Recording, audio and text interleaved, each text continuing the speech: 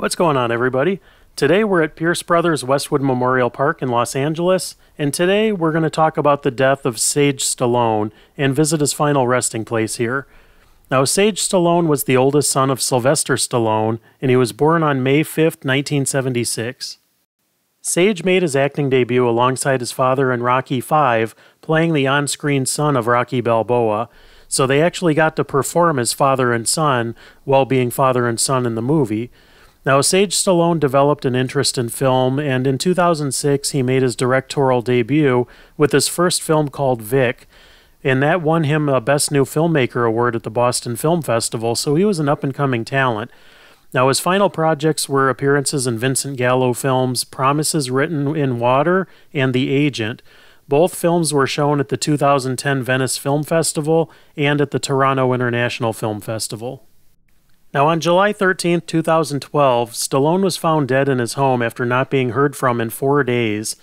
An autopsy showed that he died from coronary artery disease, and toxicology reports came back to show no drugs in his system other than over-the-counter pain relievers. He was only 36 years old, but the exact date of his death is unknown.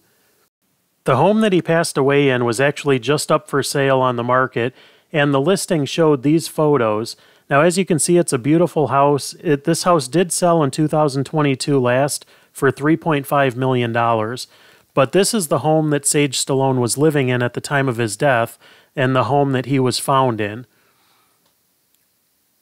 Now, this is just an absolutely beautiful house, and it's not too far off Mulholland Drive, which is where all the big stars live. So obviously he had a bright future ahead of him. He was probably going to be a pretty successful filmmaker, but having passed away at only 36 years old, who knows what he would have accomplished. Now, his funeral was held on July 21st, 2012 at St. Martin of Tours Catholic Church in Los Angeles, and then he was laid to rest right here at Pierce Brothers Westwood Memorial Park in Los Angeles. Now, this also is a cemetery, a very star-studded cemetery, and I'll show you guys a lot more here in future videos, but today we're just focusing on Sage Stallone, and this is a beautiful plot in this cemetery. It's kind of towards the back if you decide to come and visit.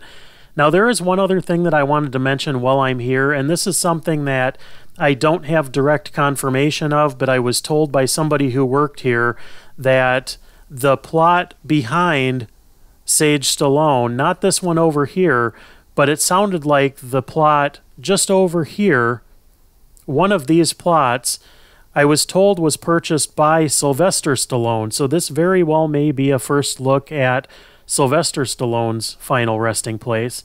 Although I can't confirm it, there's no way to know 100% sure, but I was told that by somebody who worked here a few years back.